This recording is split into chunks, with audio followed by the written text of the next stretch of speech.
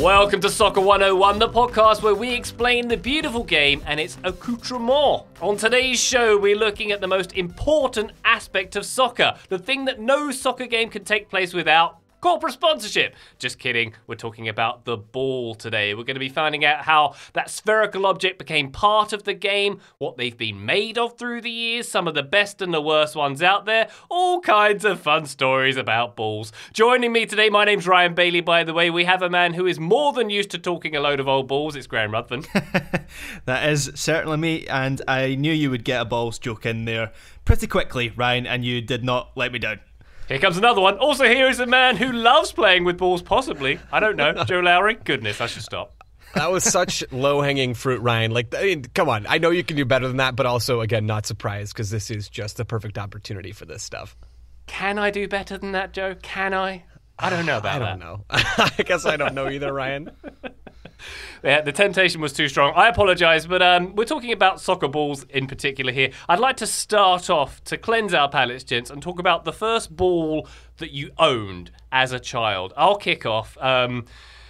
During Italia 90, which was the 1990 World Cup, I believe it was McDonald's. If you went a certain amount of times, or you got some coupons or something, you got this Coca-Cola mini skills ball, and it was sort of had red panels and white panels, and it had the little Italia 90 mascot, and everyone I knew had one of those. I was like 5 or 6 years old, however old I was back in 1990, and it was like the thing that everybody had and everyone was very excited about on the playground. That is my first memory of a soccer ball. It was a tiny little one that you could use indoors and break loads of your parents' precious furnitures and whatnot. Graham, did you have anything like that?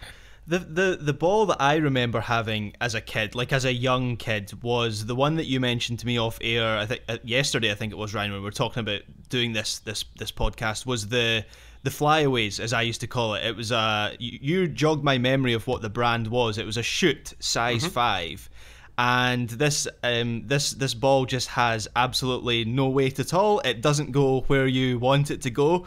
A little bit like the 2010 World Cup Jabulani ball, but yeah, that's the first ball that I remember having as a young kid. And then, kind of skipping ahead here to we'll talk about our favourite soccer balls later in the podcast, but the first ball that I really kind of treasured as a slightly older kid was the ball for the 2002 World Cup, the Adidas Fever Nova, as I think it was called. It was gold. It felt like something from the future. It was inspired by Asian culture, with the World Cup being held in South Korea and Japan, and yeah, I really, really loved that ball. So those are the two that stick in my memory to this day. The 2002 ball was definitely a classic, Graham, as was the shoot size 5. To be clear to our American listeners, that was like the archetype playground ball. It was one that was in every single playground. Sort of just about heavier than a balloon, I'd say, Graham. Thicker plastic was used there. Not much heavier. Not much heavier, but you get it in like the corner store in the newsagent, and they will be everywhere. So those for the young Brits are what you grew up with. Joe, what about yourself? To give you guys some context into how different my upbringing and soccer culture has been to both of yours, I will answer the question, but I wanted to drop this first because we're talking about school and balls that we play with at school to go out and play soccer. At one point, we went off to do PE. I think we went to a nearby park, and we had forgotten the soccer ball, or somehow the soccer ball had been lost. And so our PE teacher decided to have us play soccer with an American football instead. And we did that for about an hour, and I cannot imagine that would ever happen in the United Kingdom. Wait, hold on. Like an NFL, yes, pigskin ball. Yes. Wow. Okay. It was terrible, right? It didn't work. So I don't have the same affinity or like experience with a lot of these things that you guys do. But the first soccer ball I remember was really not a soccer ball at all. It was a little stuffed, you could fit it in the palm of your hand kind of soccer ball that I had as a kid. And it just was always there. And I do remember my family, my parents and my sister and I playing 2-on-2 at some point, using the front door, inside the house, using the front door as one goal, and maybe the entrance into the kitchen as another goal in one of the houses we used to have. So that's kind of my earliest memory of a soccer ball-like thing, and hopefully that gets to your question, Ryan. Wow, that's incredible, Joe. I was gonna mention later in the show how the ball is very important to soccer, but you can technically play it with anything. I remember my wife went to Tanzania on a charity sort of school project thing a couple of years ago, and she'd say how they would ball up socks, not just like one sock, but like a whole ball of socks, and they would play with that. And I remember in the playground when we didn't have the shoot size 5, the aforementioned, we'd use a soda can, flatten it, and that was what we'd use. You can use absolutely anything, but a gridiron style ball, Joe, that's a whole new level. It was not a good level either, I'd add. I'd be inclined to agree. Well, wait till you hear what they used to use, Joe, back in them old days. We're going to start off with the history of the game. The game was codified in the late 19th century, of course, around 1860s, 1863, I think it is. But the actual act of kicking a ball seemed to have originated long before that. The Chinese, and in the Han Dynasty, in the 2nd and 3rd centuries, according to my notes, Graham, they had a game which was soccer adjacent, I think we can call it. They kicked a leather ball filled with feathers and hair through a small opening. The ball apparently measuring around 13 to 14 inches, which is pretty big. And they got it into kind of a net, which was only just wide enough to fit that. Later, in more European cultures, Graham, they also used the skulls of fallen enemies in battles and hogs' heads. Graham, you come from an uncivilized country. Have you ever done that? That's still how the Old Firm is played with those balls. Yeah, I think I came across kind of the same research as you, Ryan, which stated that it suggested a lot of kind of animal parts, anatomy were used as early soccer balls, which is quite something, but I guess kind of makes sense in those times when you didn't have kind of the manufacturing process that you have now, or even in the 19th or 20th centuries. Indeed. Joe, question for you. Have you ever seen a pig's bladder? I can't say I have, Ryan. Do you have a lot of experience with pig's bladders? Not a lot, but I'm reading that in the earliest round balls, non-skull or head-shaped balls, pig's bladders were the sort of the inside of those earliest balls. And we read stories of games between opposing villages where you had to kick a pig's bladder between the villages, and you had to kick it onto like the balcony of the opponent's church. Some very apocryphal tales from that kind of things. But the pig's bladder, and I actually looked it up and found some pictures of them. They're as gross as you'd expect them to look, but they are round, they're pretty light, they're easy to inflate, and in those times, and indeed now, they were plentiful. And Graham, I actually found out the oldest soccer ball ever found, and still I believe in existence, was made in the 1540s, in the 16th century. It's a pig's bladder covered with pieces of leather, possibly deer leather. It was found in 1981 at Stirling Castle in Scotland. Yep, that is correct. Stirling is home to the oldest football in the world. I have to say, I wasn't entirely confident on what kind of ball it was, and I'm a little bit surprised that it is literally animal parts. I was under the impression that it was an actual ball, but there you go. Yes, I did know that ball is at Stirling Castle. Yeah, well, in the mid-19th century, Graham, things veered slightly more towards veganism. An American, Charles Goodyear, who patented vulcanized rubber, that led to the use of rubber instead of pig's bladders in soccer balls, with leather panels stitched over them. The problem with a lot of these balls, though, Joe, was, and this is the sort of balls that were started to use into the 1900s as well, and the FA made size and regulation and weight regulations for these kind of balls. I believe they said they had to be between 27 and 28 inches in circumference and weigh between 13 and 15 ounces, which is, what, like a pound? I'm not sure how many ounces there are in a pound. I'm losing my mind. But, Joe, the problem was they got rather full of water and become quite heavy. Yeah, I was reading some about that as well, and I can imagine that would be especially challenging in the United Kingdom, where there is a lot of water coming down from the sky and sitting on top of the grass. So not exactly air or water tight, right? And so it was rubber, and it was leather covering rubber bladders for a while, and then eventually synthetic material started to be used in the 1960s. The first wholly synthetic soccer ball, I found at least, popped up in the 1960s and then became the standard in 1980s. Before that it was leather all the way, baby. But I think a big part of this was the use of synthetic materials, right? Because that allowed for more a sturdier exterior. They added at times as well another layer between the inner and outer layers of the ball. And so moving the technology along as history continued and as time moved on, it then allowed the ball to change less over the course of a game, which is kind of a foreign thought to me. The ball changing and changing how the game is played. I can understand the weather conditions, affecting play, but to have the ball itself change and morph over the course of 90 minutes, kind of wild.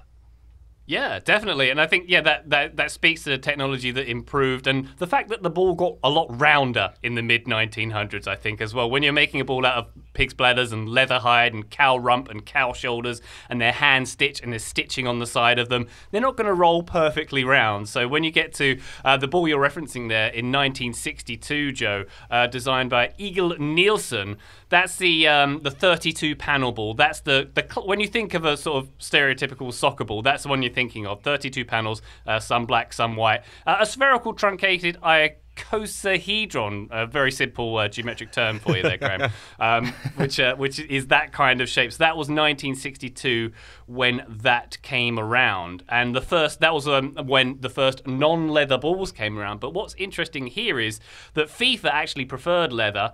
They used leather balls right up until the 1986 World Cup. The first synthetics one was the 86 World Cup in Mexico, the Adidas Azteca, which had a pretty cool design I think we can talk about later. And also, the Premier League used leather balls at the start. The mitre balls that they used at the start were also heavy leather, but things moved on quite a bit. And talking of moving on, why don't we take a very, very quick break? And when we get back, we'll talk about the progression of more of the balls that we recognise and that we've seen throughout the years in the beautiful game. Maybe some of the future technology, maybe some of the controversies from balls. More soon.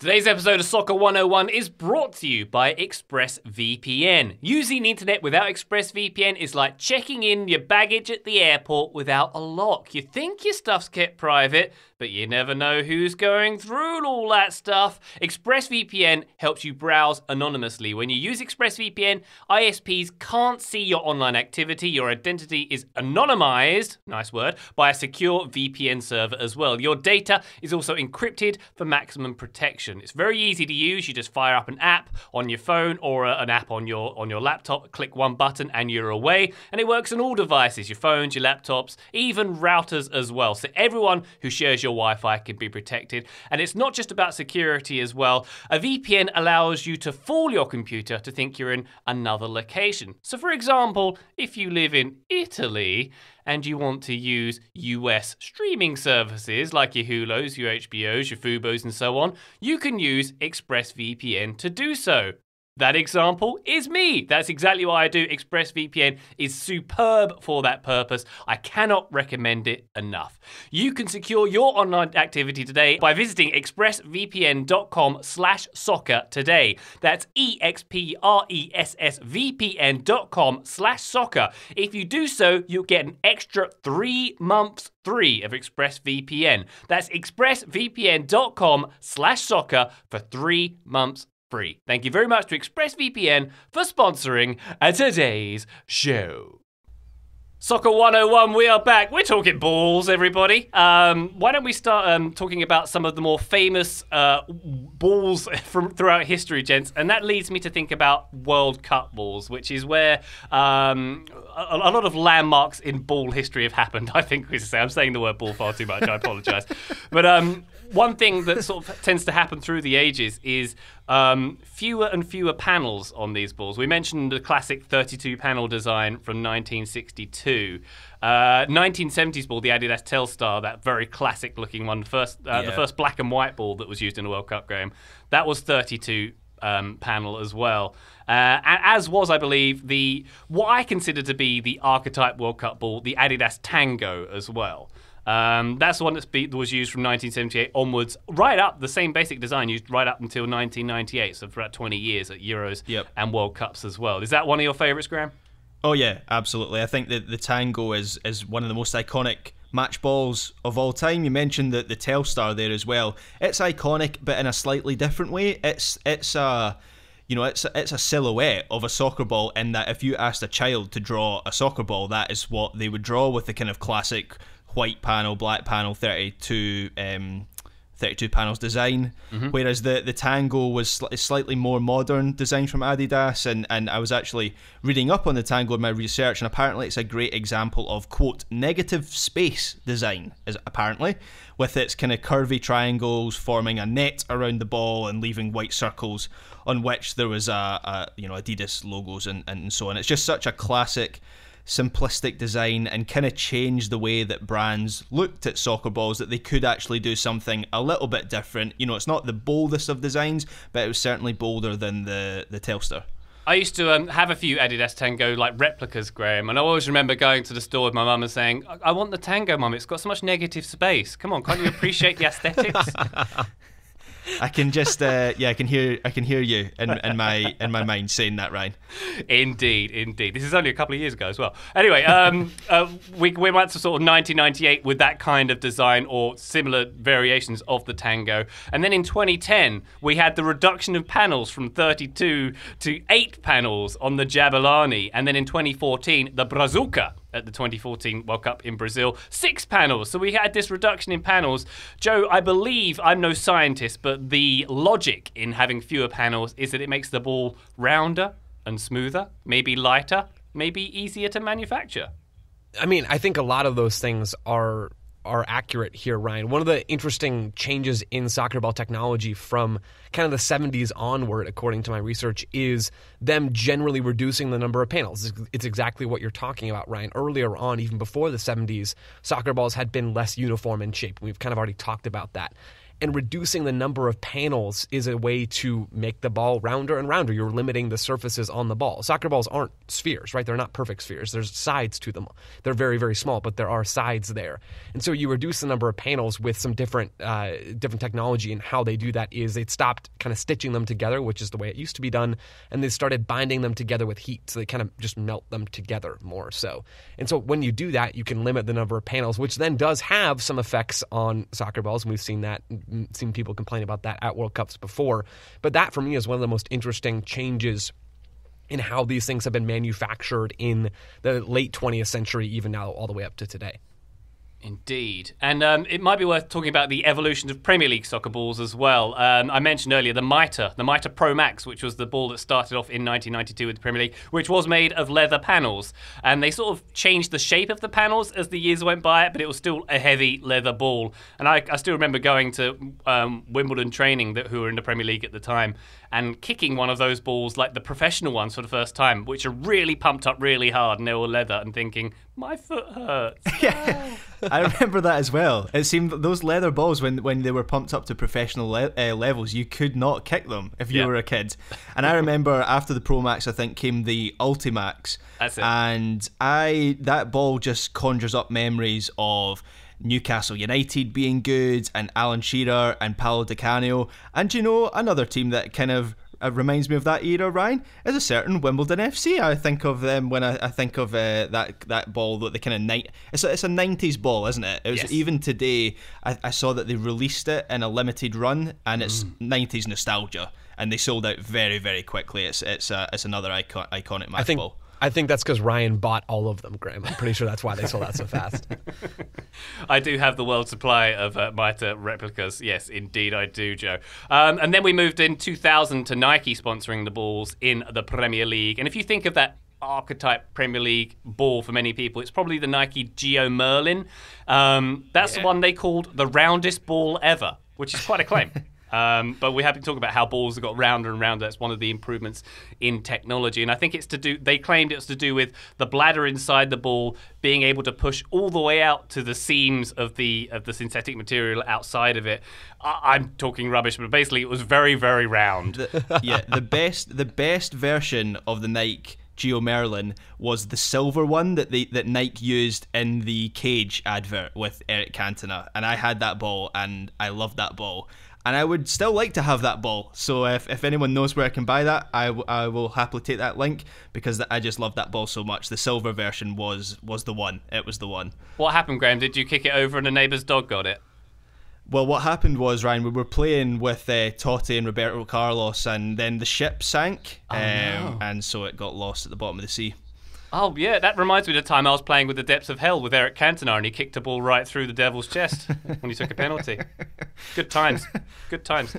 And then we get to more modern Premier League balls, the Nike Merlin of the last few years in the Premier League, and the most recent one, the Nike Flight, which is covered, Joe, in these sort of indented chevrons. I don't know how else to describe them, but almost like a golf ball has divots in it. That's like the current trend, isn't it? And we've gone from having very, very smooth balls, with less resistance in those World Cup sort of balls of 2010 and 2014 to going back to technologies that we see in golf balls, essentially. Yeah, and I was reading some about that as well with the 2014 World Cup ball, right? The Brazuca. They had reacted a bit to the 2010 ball, the Jabulani, which people were very upset about. Pretty big controversy surrounding that particular ball. And so they tried to add some texture back to the ball, as far as I understand it, which then was essentially they're just trying to reverse course slightly to get it back to a way that people are more used to having the ball fly. And so giving the exterior of these soccer balls some texture, I think, is a pretty strong and sound way to go about doing that. It is indeed. And while we're talking about sort of developments and future technologies, one thing that has come into play in recent years, and maybe we'll do more in the future, is microchips inside balls, gents. The Adidas MyCoach Smart Ball is one I'm familiar with. It's one that's got sort of a chip inside it that can measure your shot power, your how much curl you put on the ball, the speed that it's traveling at. And I'm particularly fond of this one because I went to the 2013 Champions League final. I was very lucky to do so. And I went to a press event beforehand that Zinedine Zidane was present at. It was for this Adidas MyCoach ball. And Zidane, suited and booted, wearing smart shoes and a suit, was showing off this ball, and it was inside this venue, and I'll never forget it. He puts the ball down just to demonstrate with it, and I'm like, he's not going to start blasting the ball with his suit, surely. And he did, and he gets this MyCoach ball and points to an X on the wall, sticks it on the X first time because of course he's Zinedine Zidane, and then they show all the stats that he just produced from kicking this ball. It was absolutely incredible. That does sound quite cool. Yeah, it was very cool, and he's the most intimidating man in the world to share a room with. But that's a whole other story. I can imagine. Isn't a ball with a microchip in it just BB-8? That's a Star Wars reference, Graham, and I think we've established come on, Ryan. I'm not in that universe. I am not in the Star Wars, but even I know who BB-8 is. Joe, I got a laugh Proud from of you, Joe. Graham. Thanks, Joe. Yeah, you're welcome. That was good. I liked it. That was good. What's odd is the Adidas Telstar used at the 2018 World Cup also had a microchip in it, but not for tracking or power or any kind of technologies. My understanding is it's got NFC technology like your phone's got in it, so you can scan it and pull up fun Adidas stuff. It's not actually to do with the sport, which was quite odd. But it got me thinking, have we got any thoughts as to what the future holds for soccer balls? I was thinking my only theory of a development is the gas that's used inside them. Most of the time I think we're using plain old oxygen inside them, but you know how there's race cars that use nitrogen in their tyres because it's it affects the inflation pressure and it can be beneficial for race cars. Maybe there's a gas they put in soccer balls that makes them fly better? What do you think, Graham? Am I onto something? Do I need to patent this? If you can come up with a benefit of putting a different gas in them rather than just doing it for the sake of it, seems like you've maybe not got the theory of why you would do it nailed down there, other than it's cool and futuristic. Yeah, the theory is marketing, Graham, which is a lot of the reason these balls tend to change, in my humble opinion. And while we're talking about balls changing and the different kinds of balls, why don't we talk about that? Because there's not just the standard size 5, FIFA size 5 that we're talking about here. There's lots of different disciplines of soccer, lots of different kinds of balls. Have you guys ever played futsal before, for example? Yes. So, the futsal ball, Graham, as you'll be aware, is smaller, it's heavier, it's filled with foam, and it's designed for a different style of play. It's designed to keep it on the floor and for skills and for passing, all those things I'm not good at. Yeah, I have played with futsal ball before, and it's slightly strange, but obviously it's designed to develop skills, and it tends to be a size 3. That's another thing we should probably mention, is that soccer balls have these regulated sizes. So a standard ball, one that you would get in a professional game, is a size 5. Some younger age groups will play with a size 4. I think up to the age of kind of 14 or 15 tends to be quite common now that you would play with a size 4. And then you have the size 3, which is a futsal ball or a skills ball. And then you also have, we should probably mention, a beach soccer ball, which is the complete opposite from a futsal ball, and that it has kind of a foam backing behind the synthetic leather, which makes for a kind of livelier ball. It's a lighter ball, and I guess that would be because beach soccer is played in bare feet, or it's either played in bare feet or it's played in kind of thin socks. So you can't really be kicking one of those Mitre Pro Maxis pumped up to the full. No, and I think it's probably due to the surface as well. You know, you can have a bouncier ball on sand, which isn't very bouncy, but on a futsal court, on a hard court, you want something that bounces a bit less, I suppose, is the idea. The other one I was thinking of, Graham, and maybe this is peculiar to the UK and Europe, is those indoor soccer balls that you play 5-a-side with. They're the same size 5 ball, but they're like furry like a tennis ball. And I don't think I've ever seen them in the US. Joe, do you know what I'm talking about here? I don't, but I also haven't played indoor soccer before, so there could be folks out there that do know this. So that's not just me. That's quite a common phenomenon, Graham, isn't it? Those 5-a-side balls you play inside. Oh yeah, I'm very, very familiar with those big tennis balls. They are like I've never really thought about it before, but they are strange, and they also kind of slide over the surface. You know, a lot of the time they don't actually roll. You're kind of sliding it over the indoor soccer surface. So yeah, those are weird. Yeah, they are weird, but cool at the same time. They have a bit less bounce. They're harder to really thwack, if I'm going to coin a term there. I think one other thing we should probably talk about, gents, before we wrap this one up, is ball controversy. I'll start off by something we mentioned earlier, that balls, leather balls and the balls that were used before, synthetic materials were introduced, were very heavy, and they get very heavy in wet weather, particularly, and they cause an issue with headers. And there was actually there've been several cases of players who played in the 60s and the 50s who've in recent years and recent decades complained that it has affected their health. It's being linked with dementia, for example. Billy McPhail was a player who played for Celtic in the 50s. He claimed in court a few years ago that his pre-senile dementia was caused by repeatedly heading those old-style leather soccer balls. And that's something that's quite common, Graham. You tend to hear that a reasonable amount in the news, and I know that like the 1966 World Cup winning team in England, they used to talk about heading those balls. You didn't want to do it too much. Mm-hmm. Yeah, and this is a controversy that's still developing, and one that we've really not yet got to grips with. As you say, there's kind of campaigns, and not just about kind of historic damage back in the day, but about damage that can be done now. I mean, the FA in England have introduced this rule in the Premier League that limits teams to 10 quote higher force headers a week in training. Quite how they enforce that, I'm not quite sure, and it's already there's been a controversy in the Premier League this season because Nuno Espirito Santo, the Spurs manager, has been pretty open in admitting that Spurs are not sticking to that limit. Again, how you enforce it, I have no idea, but that is linked to these studies that dementia can come from not just heading soccer balls back in the day when they were a lot heavier, but heading the modern ones an excessive number of times. There are concerns over that. Indeed, there are, as you say, an ongoing issue, and one which maybe will shape the next decade or so of the beautiful game, Graham, and maybe that affects the development of future soccer balls too. Going back a bit further in the past, Joe, are you aware of the story of the 1930 World Cup final and the slight controversy they had with balls? I am, Ryan. You set the scene quite well. It's 1930. Argentina and Uruguay are playing in the World Cup final, and they couldn't really decide whose soccer ball to use, if they wanted to use an Argentinian one or a Uruguayan one. And so what they ended up doing, because it wasn't regulated at this point in time in World Cup history, they ended up using Argentina's ball for the first half, and Argentina was up 2-1 using that ball at halftime. Then they swapped it in the second half to use Uruguay's ball. and Uruguay came back to win the game 4-2. So there was some controversy. There were some people who were not exactly thrilled about that. And later on in the 20th century, they did end up standardizing this whole thing quite a bit. But I can understand being slightly peeved if I was an Argentina player at that particular World Cup, Ryan. Yeah, definitely. And it's interesting to think that the standard of balls weren't codified at that point. So if you were in a different country, your ball was produced in a different way with different materials. Maybe it was even a different size. So to come together in a World Cup final and to have to use two different balls from two different places is quite a bizarre concept to think of these days. But that kind of thing certainly did happen. The only other controversy I think I can call on, Graham, also pertains to the World Cup, and more recently, 2010, and the good old Jabulani.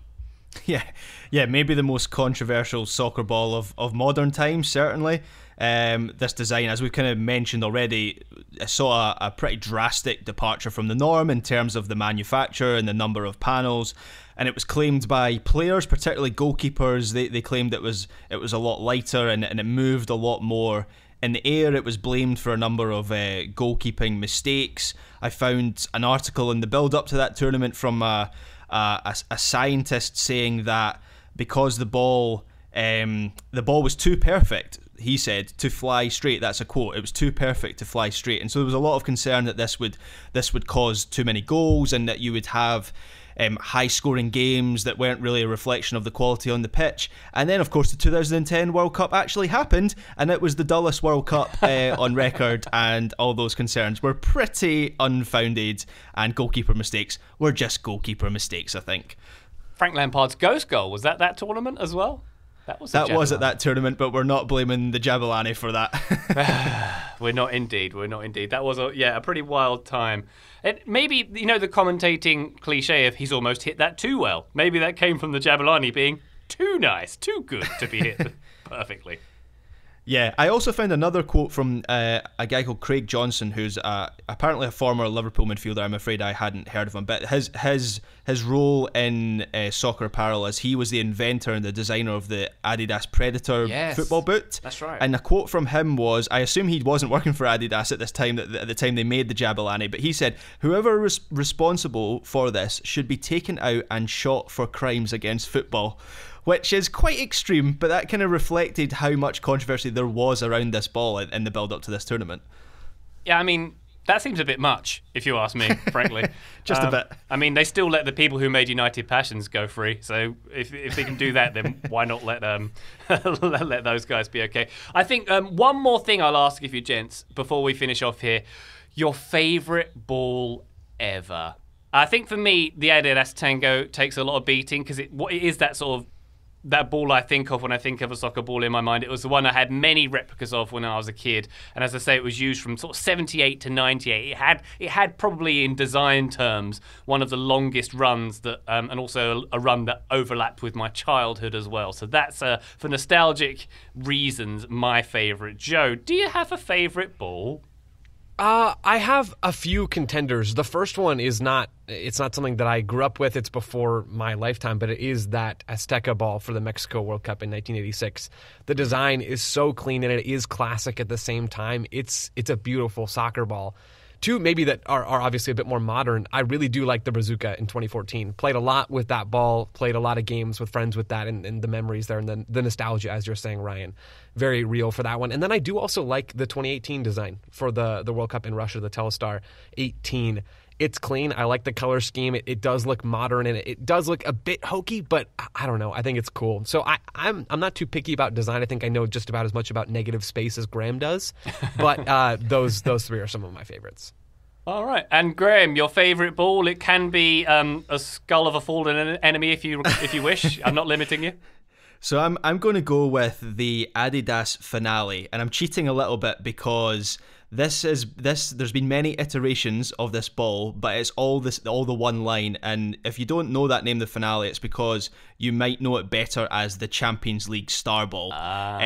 It's just so iconic in that it's the actual logo of the best club competition in soccer, and I love how every season they do different interpretations of a really classic design, and for the final they'll always incorporate design elements related to the host city quality, and so there's just been different versions of it, and I've pretty much loved every single version of it because it is using that classic design as a base. So I think that has to be my favourite of all time. I also have to mention the Adidas MLS balls, purely because they all have Don Garber's signature on it, and I can't help but picture children in the store going through the balls going, oh, who's this ball got? Oh, David Beckham's signature on this one, Messi's signature on this one, Neymar, who's on this one? Oh, it's Don Garber, MLS commissioner.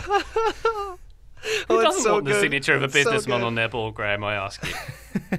Well, he gets to lift the trophy, his name's on the ball, it's pretty much his league. Yeah, it's pretty cool. And I'm amazed that we got this far into the podcast without mentioning the Adidas finale. So thank you for doing that, Graham. It is an iconic ball. It does make me think, if the European Super League had happened, would they have replaced the stars with dollar signs? Maybe. Yeah, and the signature of Florentino Perez. Or the head of the head of Gazprom probably would have signed it, I imagine. Or something like that. All right, gentlemen, I think we have just about covered the history of balls. Joe, thank you very much for talking balls with me. Oh, Ryan, anytime. Graham, anytime you want a ball chat, you just let me know. I feel like the novelty of you talking about balls so often should have worn off after half an hour, but it hasn't. I'm still trying to suppress laughter. Goodbye, Ryan. I've got plenty more in me. Thank you very much, guys, and thank you, listener. We'll be back soon. Bye!